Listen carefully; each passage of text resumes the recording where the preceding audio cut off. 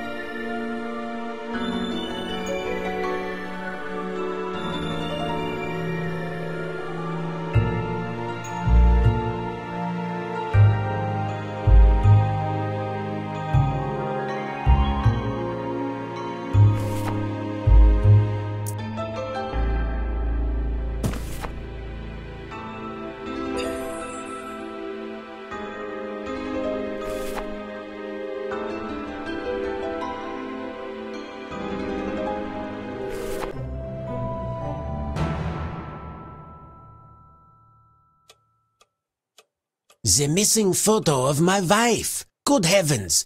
Someone hung it behind the clock. Hey, let me have it. Give it to me. I'll let you have the photo after you let me inside the lab. Fine, here's my access card. But I'm telling you, Tom isn't in there. Now give me the photo.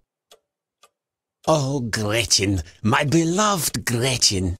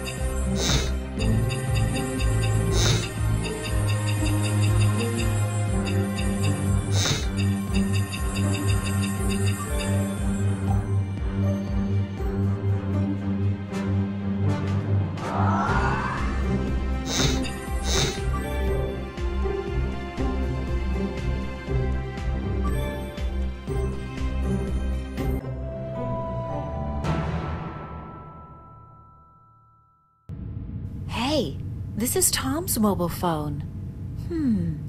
Now let's see. Last number dialed, 3008 AD. 3008 AD? What a strange contact. It must be a club or something. Don't touch that telephone. But this is Tom's telephone. So you'd better just explain this 3008 contact. Do you know anything about it? Yes, but don't even think about dialing that number. And why not? Because that telephone is a time machine. You'll get transported to a different time. Professor, you're clearly still suffering from your little fainting episode. I need to find my fiancé. Give me that phone. I'm dialing. Connecting to 3008 AD.